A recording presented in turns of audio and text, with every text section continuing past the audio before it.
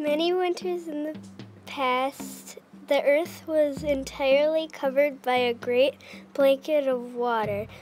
There was no sun, moon, or stars, and so there was no light. All was darkness. At the time, the only living creatures in the world were water animals such as beaver, muskrat, and duck and lagoon. Far above the earth was the land of happy spirits where lived Haudenosaunee, the great ruler. In the center of this upper world was a giant tree. This giant tree was an apple tree whose roots sank deep into the ground. One day, Haudenosaunee pulled this giant tree up by its roots. The Great Spirit called his daughter, who lived in the upper world, and commanded her to look into the pit caused by the uprooted tree.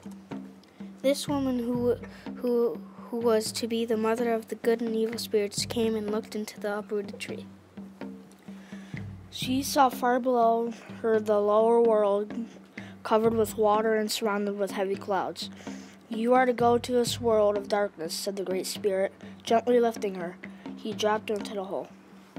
She floated downward. Far below the dark water flowed watered animals.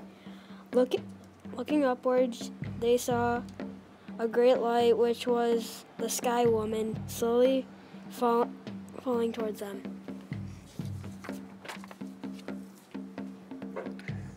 Because her body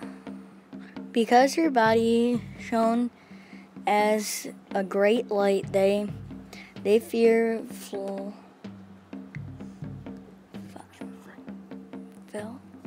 their hearts. Fear filled their hearts, and they dove beneath the deep waters. But up upon coming to the surface again, they lost their fear. They began to plan what they would do for the woman. She reached the water. We must find a dry place. We must find a dry place for her to rest. On, said the beaver, and he plunged beneath the water in search of some earth. After a long time, the beaver's dead body had floated up to the top of the water.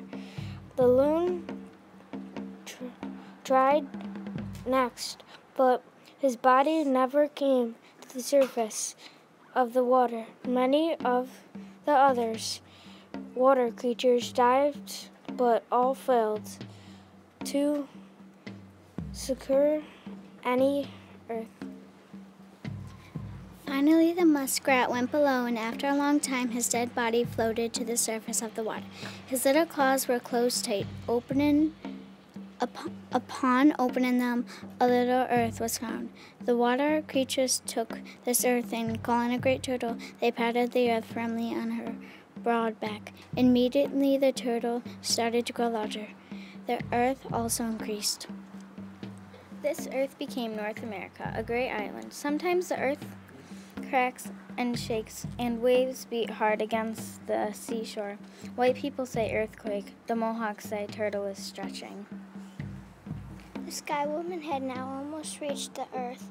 We must fly up and let her rest upon our backs so as to make her landing easy, said the chief of the White Swan. Flying upward, a great flock of white swans allowed the Sky Woman to rest upon their backs. Gently they bore her to earth. After a time, the Sky Woman gave birth to two twins. One who became the good spirit was born first. The other, the evil spirit, while being born, because his mother was so much pain that she died during his birth. The good spirit immediately took his mother's head and hung it in the sky. It became the sun. The good spirit from his mother's body, finished the moon and stars, and placed them in the sky. The rest of his mother's body he buried under the earth. That is why living things find nourishment from the soil. They spring from Mother Earth. The evil spirit put darkness in the west sky to drive the sun before it. The good spirit created many things which he placed upon the earth. The evil spirit tried to undo the work of his brother by creating evil. The good spirit made tall and beautiful trees such as pine and hemlock.